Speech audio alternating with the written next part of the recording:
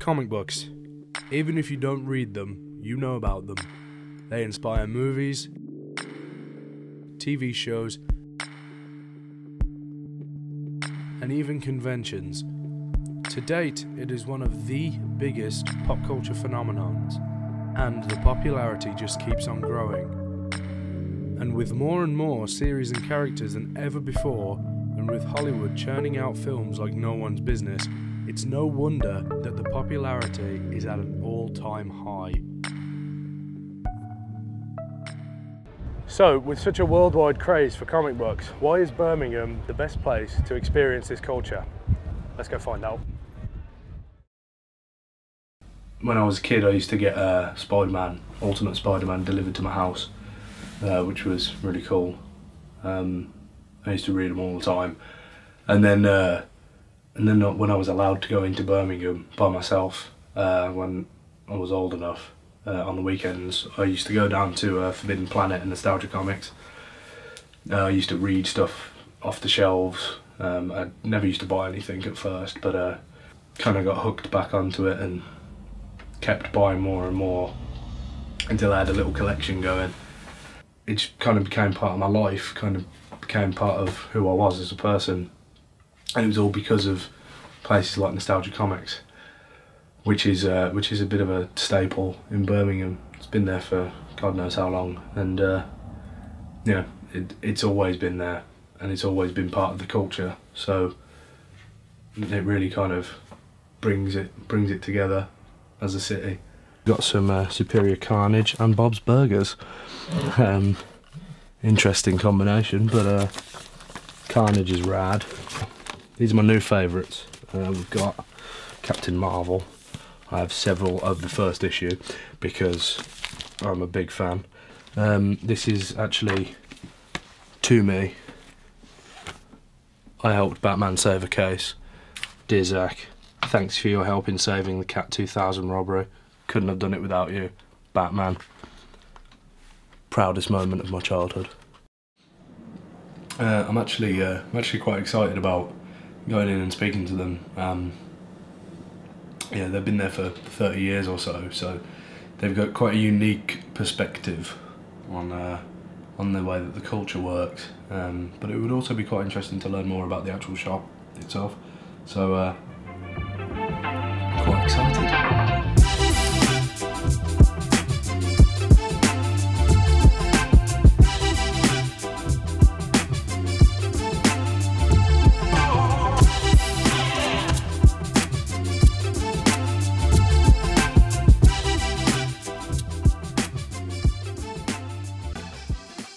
Well, what sort of changes have you seen in the store over the past? Well, I've been here now probably longer than I care to remember. Over 33 years I've been manager of the store. Oh. So, and I've probably seen quite a lot. I mean, there's been changes in the comic industry. I mean, when I started, there weren't that many comic companies around. Obviously, Marvel and DC were around. Then a few independent companies started up, and it's been through lots of different things: black and white booms, shiny covers, variant covers. You know, popular comics have been there, and then 10 years later nobody's heard of them anymore. So there's been a lot of changes in that. Obviously, in terms of media, I mean, when I started, it would have been the Superman films. I think there weren't a lot of comic book movies and TV shows, and now obviously there's that many comic book movies and comic book TV shows. I know that's made a one or two. Yeah, that's it. That's made a huge difference as to just the customer base and things like that. It doesn't make as much difference as you might think in the fact that when a movie comes out, we don't get lots of people coming in for comics. For you don't see a big increase in sales or anything like that. But you do get that increase in awareness of people suddenly. All of a sudden, you've got young children who probably shouldn't know who Deadpool is, but they all know who Deadpool is, and all the young girls know who Harley Quinn is, and they've all seen these things in the movies or they've seen the TV shows. I mean, that is one of the things that's changed as well. I think we get a lot more of a younger audience now than we used to. I mean, when we first opened,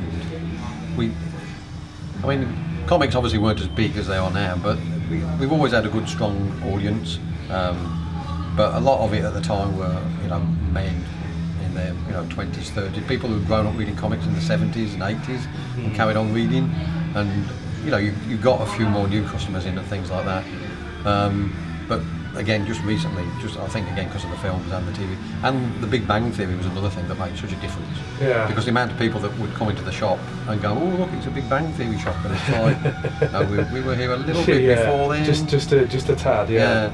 So yeah, I mean, it's changed, you know, quite a lot. There's like I say, a lot more young people, and a lot more females interested in comics than there used to be as well. I mean, you know, there's a lot of strong female characters around now that they can. Which is always good for the industry. Anyway. Yeah.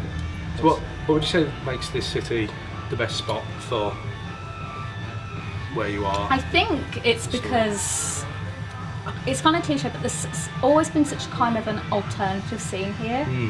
Like there's Oasis Market, and there's like quite a big kind of goth, emo-y kind of subculture. So there's lots of alternative kids, and it's like Tolkien, you know, based a bunch of like Middle Earth on sites around Birmingham. We've got Black Sabbath here, so it's not so scary or weird to be weird in Birmingham. It's like not compared to some places. So it's that kind of openness. Plus, this shop's been here in some form or the other since 1977. So it's like one of the oldest comic shops in England. So it's always had that access for kids here. So they've always kind of grown up coming here. So it's not like, it's not strange. It's like Birmingham's like a good melting pot for like art and being a bit different and everything. So it's just a bit more kind of like what you would call acceptable, right? Yeah, I would agree with that. I would agree with that 100%. I used to go to the Sarah Hall Mill for the Tolkien weekends when I was a kid, so that was perfectly normal for me. But yeah, that's quite interesting. Yeah, we get like parents coming in all the time. Like, oh, you know, I'm bringing the babby in, sort of thing. I'm bringing the little ones, and I used to come here as a kid, and now I'm bringing them. Sort of thing. It really is a generational thing of people coming in. You know, because they brought the kids over from their grandkids, and they're just like, they want to show like the next generation. So this is what I grew up with, and you know, and here's your first comic. I want you to feel the same like way. Like your first trip in the comic shop. What do you think of it, kind of thing? Yeah, no, we make a big push on like Free Comic Book Day as well. Yes, I've been up for a few of those. Yes, we make a huge push on those and really push the boat out, and we get everybody involved. And quite a few of us as well. We do like to get kids reading, so we're very kind of heavily on getting kids reading, but getting kids reading the right things, and not, you know, 8-year-olds straying off into something they shouldn't be. No, that makes sense.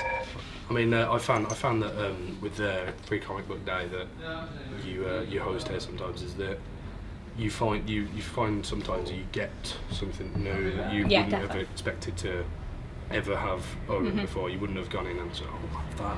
And you end up reading it thinking, oh, this is actually really interesting, and then I ended up buying more of that. It's how they get you, and it is a great little way to just get you interested, not in just comics in general, but in a series that you may not have previously cared about.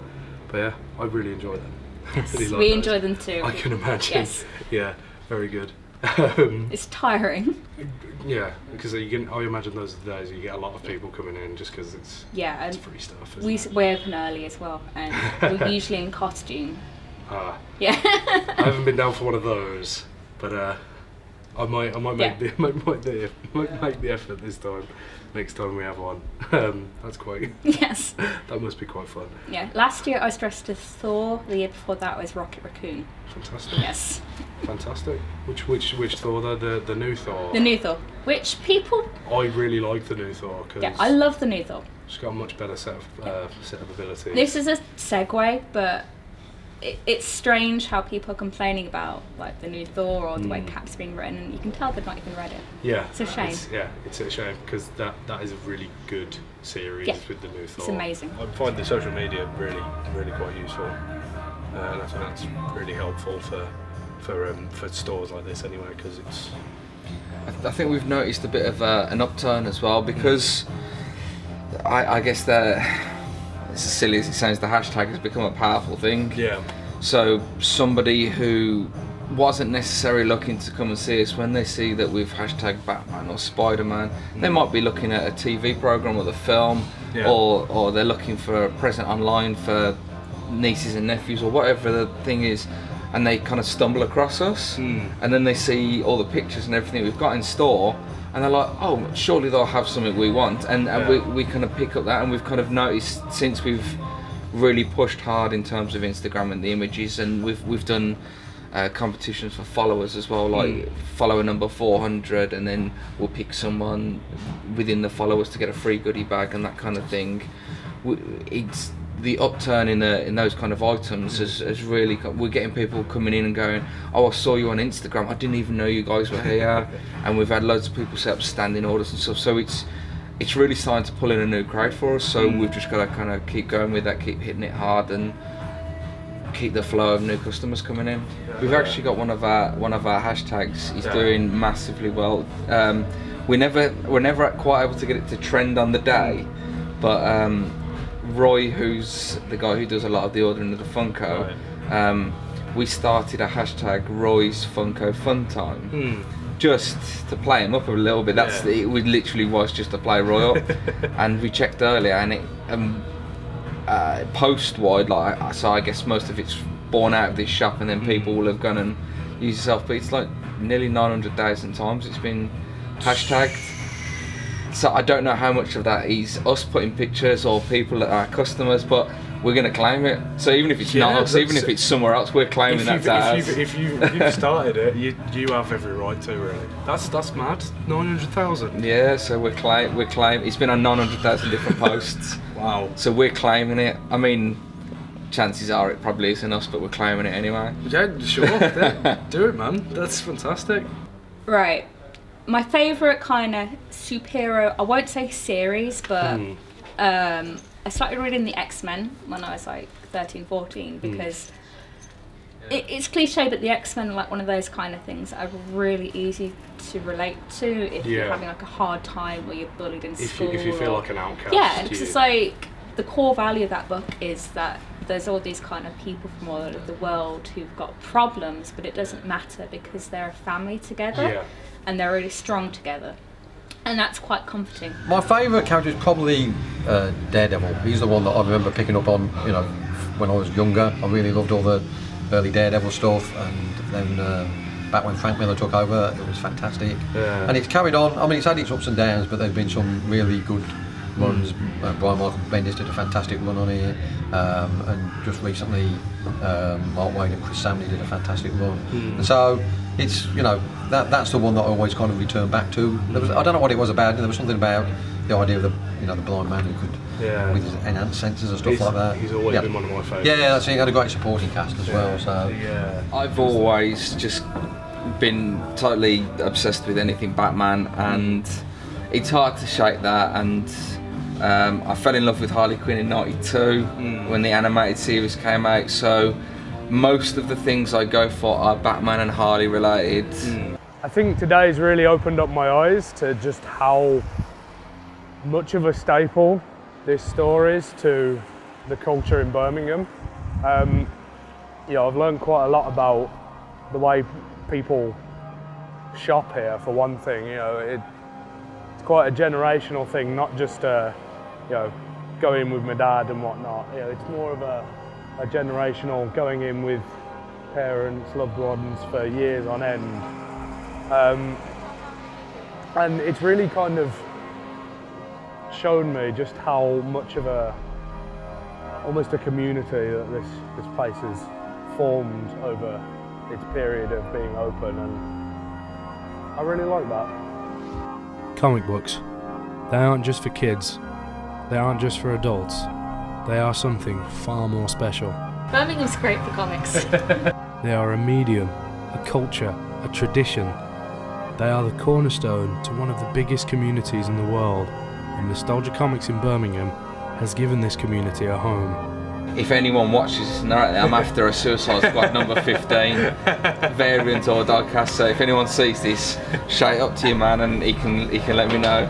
A place where people from all walks of life, all ages can come together and connect over these spectacular stories.